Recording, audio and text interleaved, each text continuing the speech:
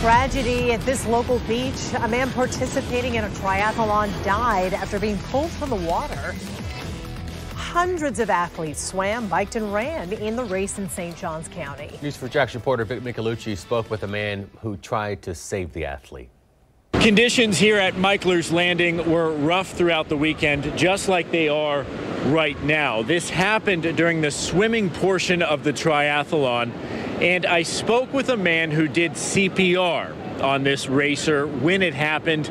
He said everything transpired very quickly, and they tried everything they could. Video shows the competition, triathletes getting in and out of the water on Sunday morning. It's during this part where participants pulled out a swimmer who was unresponsive. Organizers say he was 51, and a medical professional at the event tells me he tried to revive the man with CPR right away.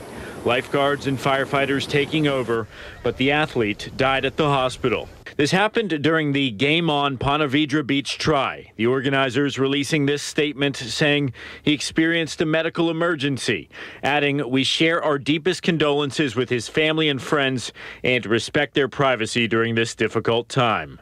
Participants and bystanders told us conditions were less than ideal, but there were lifeguards at the event, even though the beach isn't typically guarded during this time of year. It's unclear if these conditions were a factor or not. Typically right now, no, the current's a little bit strong.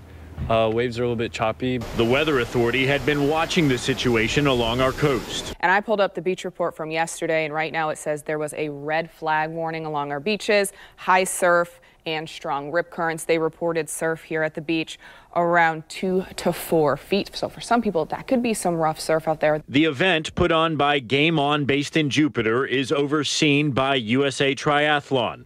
We reached out to their leaders for comment. Deaths during triathlons are relatively rare, but they do happen. A man died during the swim portion of an Ironman triathlon in Augusta, Georgia, just 2 weeks ago.